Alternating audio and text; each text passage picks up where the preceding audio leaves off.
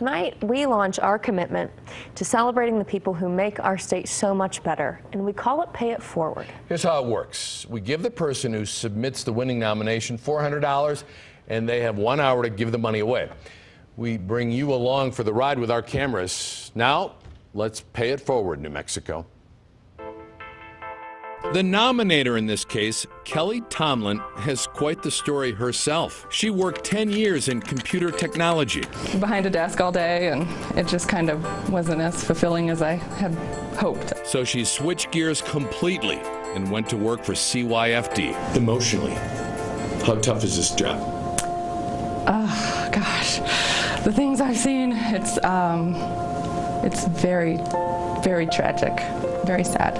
Back in November, Tomlin was rocked to the core by something. My coworker and I were at a school, and we had been working with a family for a while, and it became evident that we were going to need to remove the children from their home. To make matters worse, on that Friday night, they had no emergency weekend foster family in the whole state. In her nominating letter, which she read to us, she says they were desperate, out of options, when a teacher spoke up and said, "I'll take them, all 4 of them." It was 2 weeks before Thanksgiving, and she has had them in her home ever since, for nearly 2 months now. Even typing this, I get tears in my eyes thinking about what a gift she was to these children. We asked to meet that teacher, but first we had a little business to take care of. What do you say we do this? Okay. 100, 200, 300, 400.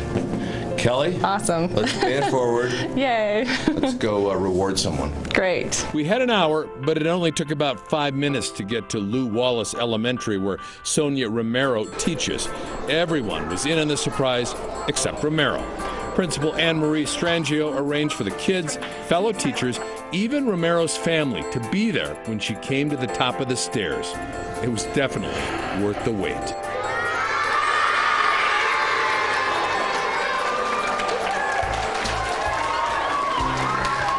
Sonia, I'm Tom Joels from KOB Eyewitness News 4, and we have a really pleasant surprise for you. You know this woman? Yes, I do. You want to say something?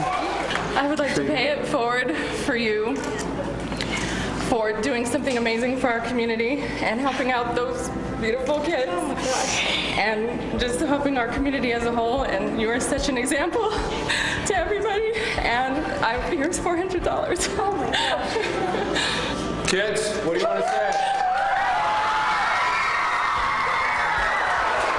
When the cheering finally ended, we asked Romero to describe what had just happened to her. Just surprised, humbled by just the people. And then we had her read the end of the Pay It Forward letter Kelly Tomlin wrote about her. She deserves the world for helping our community and by becoming an instant foster parent to children in danger.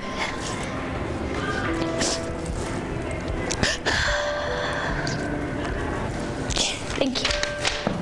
No, thank you. One of the most satisfying stories I've ever been a part of, and we're just getting started. Yeah, we are, because we're going to pay it forward every week. Our next giveaway is Thursday night at 10, and then you can nominate more of these amazing New Mexicans by going to KOB.com.